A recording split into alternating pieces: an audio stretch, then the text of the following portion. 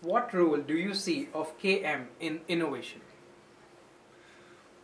There is no innovation without KM.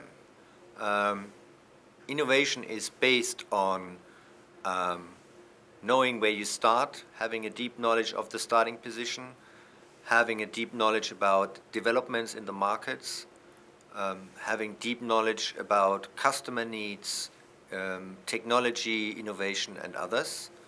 And KM is innovation is also about bringing all this knowledge you have, but also the expertise you have in your firm together in one moment to create something new. So it's all about having access to codified knowledge on the one hand side, and on the other hand side, making sure that you have a flow of knowledge, the expertise in the whole process.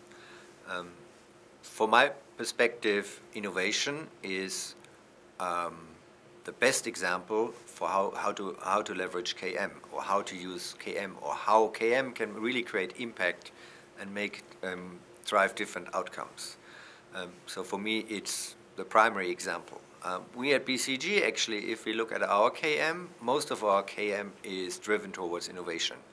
New approaches, how we go to markets, new ideas for our clients, new products for our clients, new solutions for our clients.